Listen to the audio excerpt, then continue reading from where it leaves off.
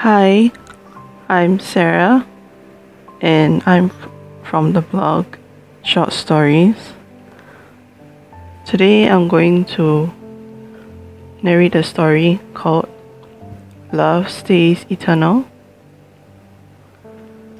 In a dark and cold stormy night, willow trees swayed dangerously in the wind, and the shutters of a house rattled like old bones.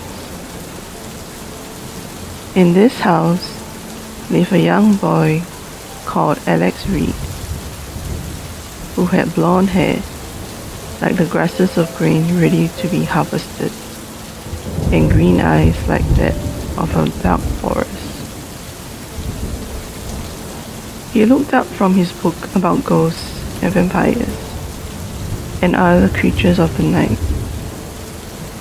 and stared wistfully but cautiously at the rain pelting down on his bedroom window, and wondered what it would be like to see ghosts and other ghouls. You see, Alex was at an age where he wanted to experiment with the thought of communicating with the dead, and recently bought a spirit board to talk to the dead. Another sad but underlying reason why Alex wanted to communicate with the dead was Alex's mother, who died in a car accident a month earlier. Alex did not get a chance to say goodbye to her, as he was overseas visiting his grandparents in Dublin, Ireland. When he heard the news from his dad during his stay in Dublin, he wept quietly in his room and did not speak to anyone for a week, not even his grandparents. After a period of mourning, everything went back to normal, but Alex still felt the pain of losing his mother. That was when he decided to buy the spirit board. As he thought about using the spirit board to communicate with the dead, in order to get a chance to speak with his mother, he thought he heard a low moan coming from downstairs, and then somebody whispering his name. As he heard the whisper, "Alex," he felt a cold breeze across his right ear, and the breeze carried his name with it, almost as if the wind was calling his name. But it made no sense. The windows in his room were shut tight to keep the rain out, and his door was closed to the outside living room. So why would there be a breeze in the room? He pondered with fear, as his hairs on his arms started to stand. Then a word popped into his mind: ghost. But as he started to freak out a little, he remembered his mother and hoped that it was her who was visiting him. He quickly opened his closet door and took out his spirit board and placed it in the middle of his room, with candles surrounding him. As he placed his fingers on the pointer of the board, he felt the pointer move a little and formed the word, "Hello." He took a deep breath, tried to stay calm, and asked tentatively, "Who are you? Is that your mom?" After a few seconds, he felt the pointer move again, and this time, he pointed to no. At this, Alex bit back a gasp and chose to stay positive. Maybe this spirit could help me talk to my mother. So he put on a calm face and inquired, "May I know who this is? How do you know my name?" As he finished his sentence, one of the candles blew out, and the pointer started to move again, and soon formed the word, "Larry." Larry? Alex was confused.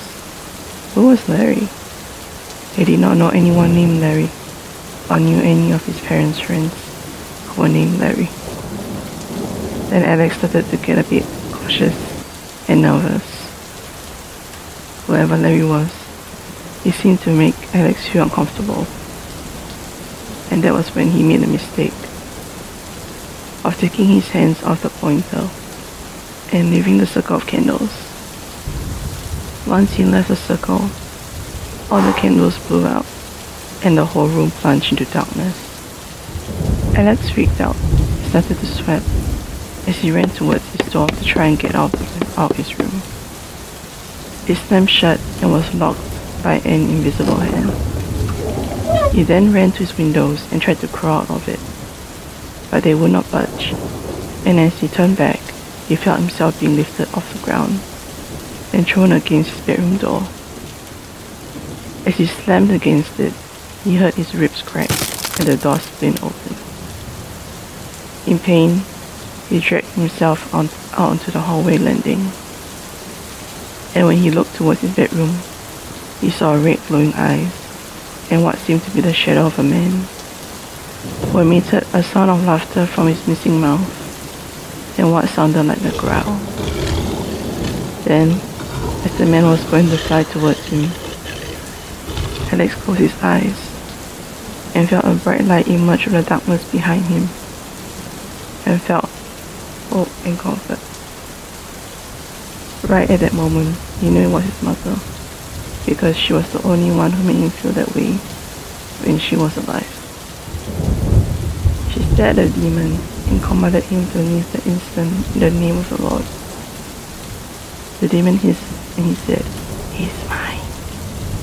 But his mother held out a hand, emitted a bright soul light. It made the whole house light up. The demon screamed and gave one last growl at Alex before disappearing, and with it the negativity was carried away. Alex turned behind and smiled as tears rolled down his face. "Mom, I knew you would save me," he said and hugged her. She smiled and pat his back. "I'll always be with you, no matter what. Don't you worry, Pumpkin," she said. Alex looked guilty, and his mom asked, "Why do you look so sad, Alex?" He replied, "Because I did not get to say goodbye to you, Mom." She shook her head and ruffled his hair. "You don't need to feel guilty for not saying goodbye, honey. It wasn't your fault. You were in another country. Besides, I'm still here, and I'll watch over you for as long as you need me." The demon wanted to take you with him, but I asked God for help, and he gave me the strength to save you. So don't worry, Alex. I will not leave you so soon. Ever since that night, Alex started to have hope again, and made more friends, who supported him throughout his days of sadness. But even when he felt sad, he knew he had his family and friends to support him. He grew up and married a beautiful woman, and had 3 children. However, soon his time had come, and as he lay on his deathbed surrounded by his loved ones, he saw his mother appear, and as he took her hand, he died peacefully and followed her to heaven, where they would live together forever. I've come to the end of my story. I hope you liked it. See you next time.